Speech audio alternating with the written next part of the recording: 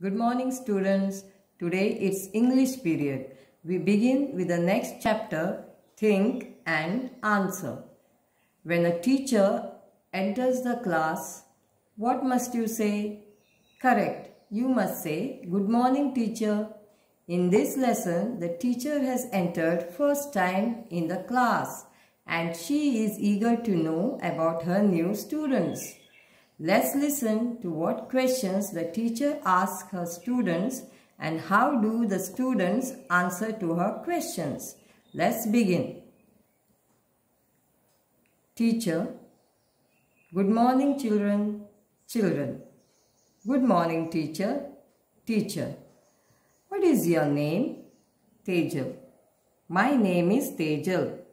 Teacher: What is the first letter of your name? Tejal: T. Teacher: What is the last letter of your name? Tejal: L. Teacher: How many letters are there in your name? Tejal: 5. Teacher: Tell any word that begins with the first letter of your name. Tejal: Tiger.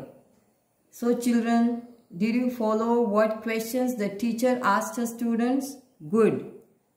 Now I am going to ask you 3 questions. You have to write the answers correctly and neat in your English classwork book one time and one time in your rough book.